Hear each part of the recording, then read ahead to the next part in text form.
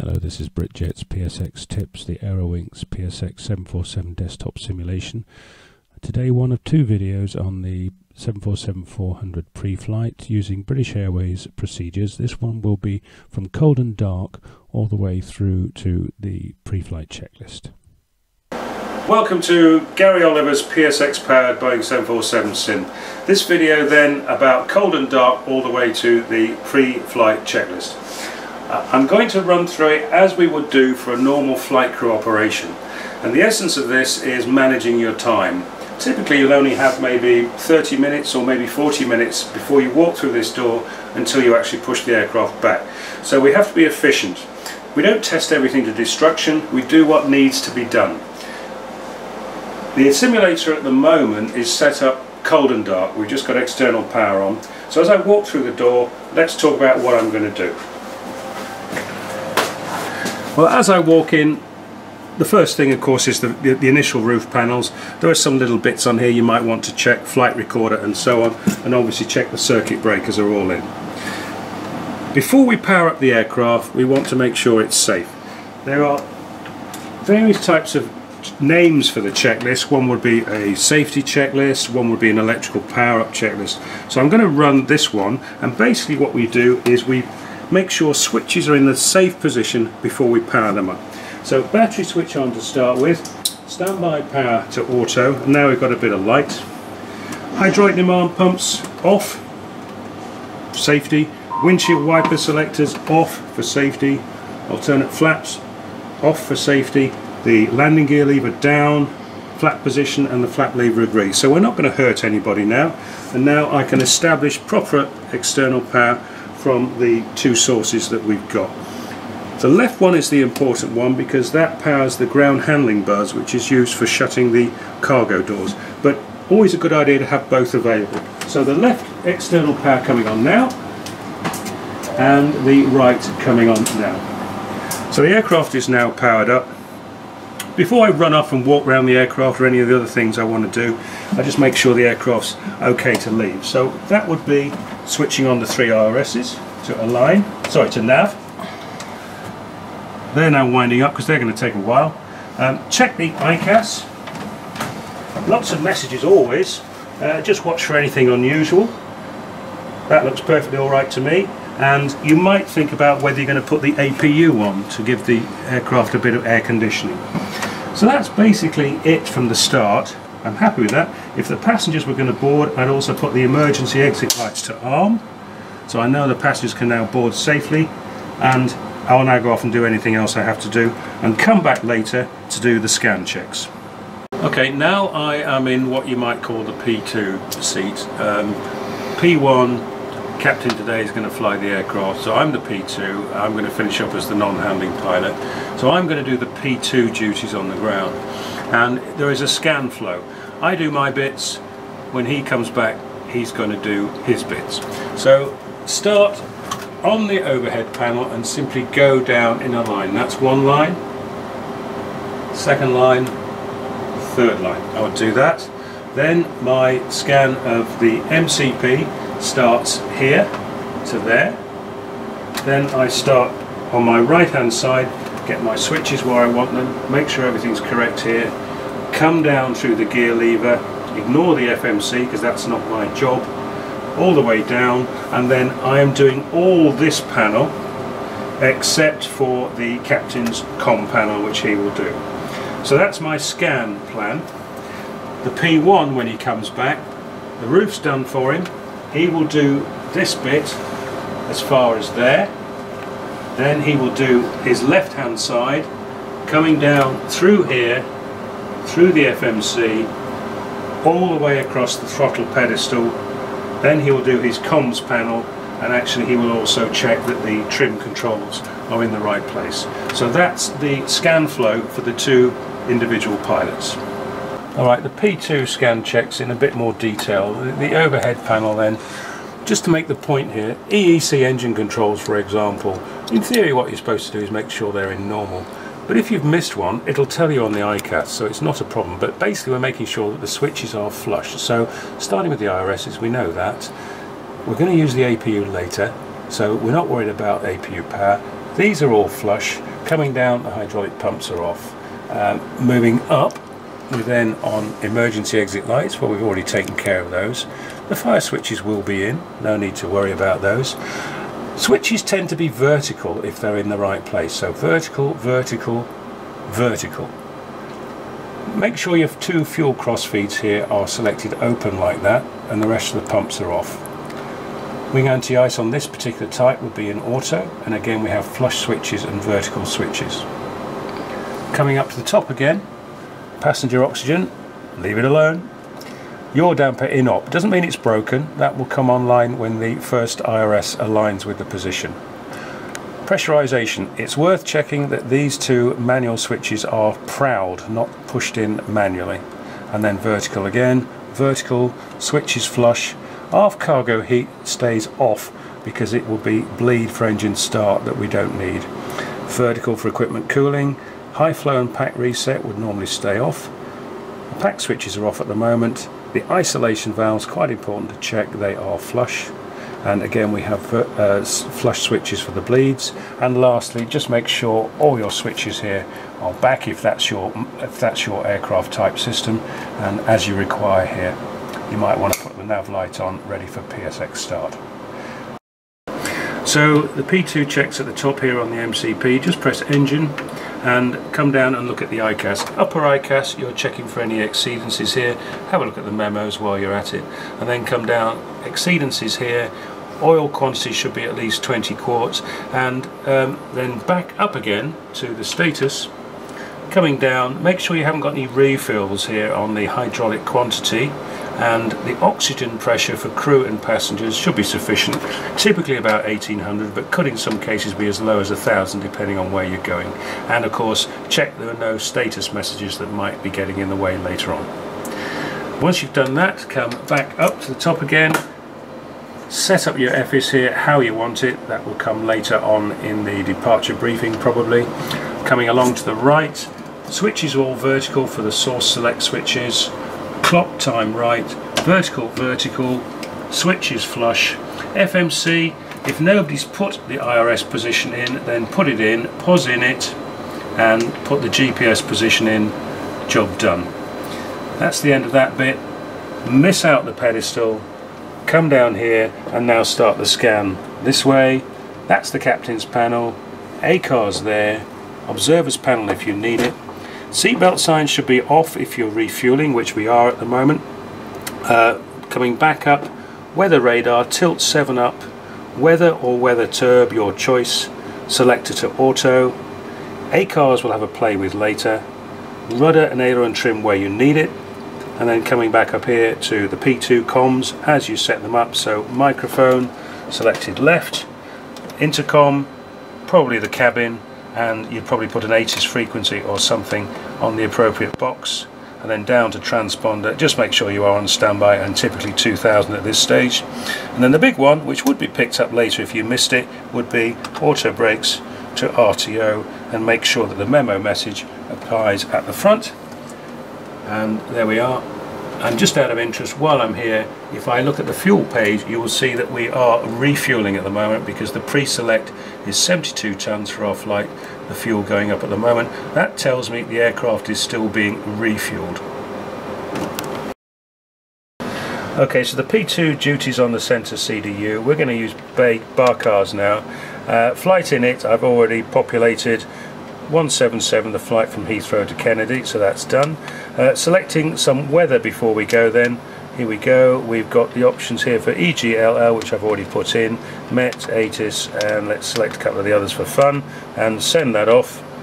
The request is sent, and that will then appear after a few seconds under the messages section, under stored uplinks, and I'm going to have the new one here. There we go, and there is the latest weather. 2208, 180, 260, 10Ks, etc. Temperature 18, 1019, and if I wish I can print that and it will come out on the printer on the pedestal here. So I've now got my weather information, and we know we're going from 27 right, so we'll continue to put the information in. ACARS menu again. On the bar cars, performance request. and now we simply put in what we need for this. EGLL, not wet, so it's not ticked, and the wind was 208. Temperature was 18, nice warm day. 27 right for departure. We don't need anti-ice obviously, and we're below the pack soft weight, so that's alright. And the QNH 1019 set. There were 2 pages to this performance request here, so if I go to next page, I've now got the option of putting in my takeoff weight, which off my flight plan was 295.6, so that goes in here. 27 right already in. There may be performance corrections if there's something wrong with the aircraft, it's fine, and pressing send, and that will eventually come back as a performance printout. So I've just got in from my walk round now, and I'm about to start on loading my side of the scan check and the FMC loading. And Mavis, hello Mavis, what can I do for you? Hi, can we get some air conditioning? It's getting a little bit hot down the back. Getting a bit warm for you, is it? Yeah, I'll tell you what, I'll do you a deal, Mavis. Can I have another cup of your tea, please? And if you bring tea within the next couple of minutes, I'll give you some nice cool air conditioning. How about that? No worries. Good deal. Thank you, Mavis. She's got a very deep voice, hasn't she? Okay. Right, sorry about that.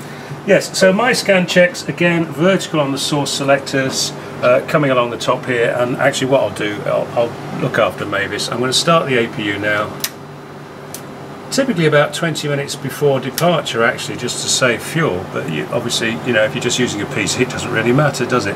If you do that, I recommend you clip something in the way like this to remind you to switch the packs on, because it's not much use starting the APU and then forgetting to switch the packs off afterwards, packs on afterwards. So that's that. APU's on its way. If I come forward here, you will see on the status page the APU is running up, and once we get to 99% on the N1, we will get APU running on the top. Ding, good. Now I'm going to put the packs on like that. Temperature down to keep Mavis happy, and I'll get rid of my little reminder there. Oh Mavis, bless you darling, thank you very much indeed. She's a good girl. I would just check my FS is selected how I want it, hectopascals for London, map display as you want it, VORs or ADFs pointing as you want. Speed up here would be your expected V2. You may have a table which gives you the flat 30 V2, which would work for the performance as a cross-check. Runway heading, and in this case our SID altitude. And just leave it like that, and then move on to the next item. So the centre pedestal is my job. Speed brake, throttles closed, cut off, stab trims where you need them, flaps are up, takes 3 seconds. Now I would set my comms panel up as I require here, and then my trims in the centre, make sure they're neutral, otherwise things get very exciting on takeoff, and then forward to the FMC. FMC then, start with the ident page, make sure you've got an up-to-date route in there, any other factors here you need to change, and if in doubt, go to 6 right on the FMC every time for the next thing you need to do. UTC is checked, position is in there, down to route, and we have EGLL, which actually I've already put in on a previous take, KJFK, flight number is already in there, and the company route will be EGLL KJFK01 in company route. Say not in database, which you expect to see, send the request. Now on the real aircraft this might take a couple of minutes or even longer to come back, and it will take a little bit of time here as well. So what I'm going to do is in the meantime go to the init ref page and start putting in some numbers here. So 0 for the cost index. The reserves today will be 6.4, it says there, so that's very low, but we'll have it. And the fuel 75.9 is what we requested, that's on. Leave these 2 fields blank, and the cruise altitude we're going to initially is I'll go for 340. You see we've got the route uplink. I'll just clear that, put my 340 in there, and now I will go back to the route page again, and I can now load that route uplink. It just saves a bit of time. Tum-ti-tum.